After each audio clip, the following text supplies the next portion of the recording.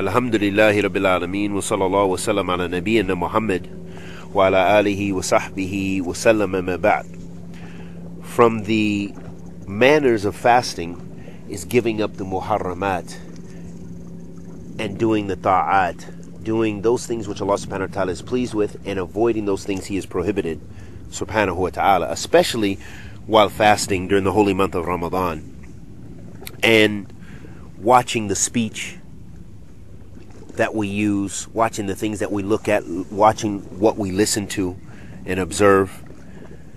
As is mentioned in the Hadeeth of Abu Hurairah radiyallahu ta'ala anhu, an Abi Hurairah radiyallahu ta'ala anhu, anna Nabiyya sallallahu alayhi wa sallam قال: وإذا كان يوم الصوم أحدكم فلا يرفث ولا يضخم فإن سابه أحد أو قاتله فليقول إني أمر صائم. وفي رواية أخرى عن أبي هريرة رضي الله تعالى عنه أيضا أن النبي صلى الله عليه وسلم قال: إذا أصبح أحدكم يوما صائما فلا يرفث ولا يجهل فإن أمر شاتمه أو قاتله فليقول إني صائم إني صائم.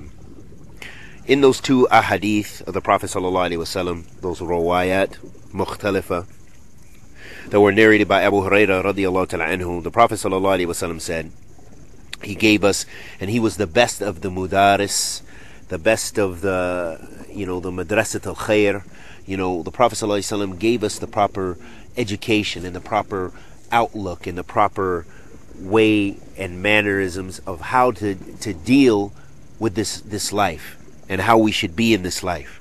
So the Prophet ﷺ said, if one of you fasts, then do not yarfath. Ibn Hajar said about yarfath, he said, Murad bi qawli, قال Ibn Hajar قال ومراد برف هنا كلام فاحش. So Ibn Hajar Al-Asqalani rahimahullah ta'ala said, yarfath, here it means to have wicked speech, to have wicked, foul speech. Wala yaskhab. And yaskhab, Ibn Hajar also said in Fath al-Bari, he said, sakhab means al-khisam, meaning to have argumentation. So we should be cautious about argumentation. And then the Prophet ﷺ said, and if someone curses you or fights you, then say to him, verily I am fasting.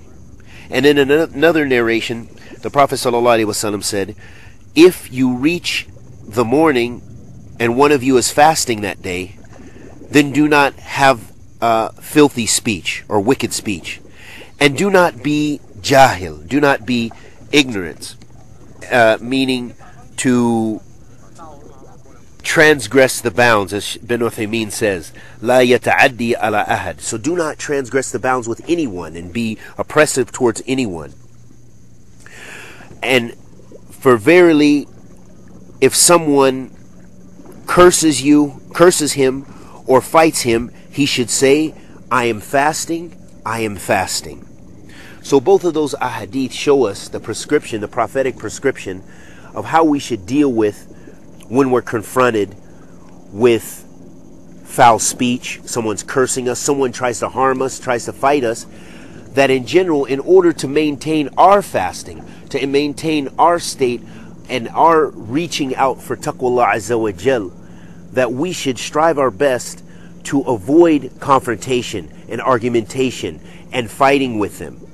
Not meaning that we should avoid defending ourselves if it becomes necessary to defend ourselves, but that we should strive to maintain our adab of fasting. And Allah subhanahu wa ta'ala knows best, and may Allah subhanahu wa ta'ala protect us from harm while we're fasting and outside of the time we're fasting, and may Allah subhanahu wa ta'ala protect us from the ma'asi and dhunub, and may Allah tabarak wa ta'ala bless us with ikhlas, with thabat, and may He subhanahu wa ta'ala accept our fasting. Wa sallallahu wa sallam ala nabiyyina Muhammad.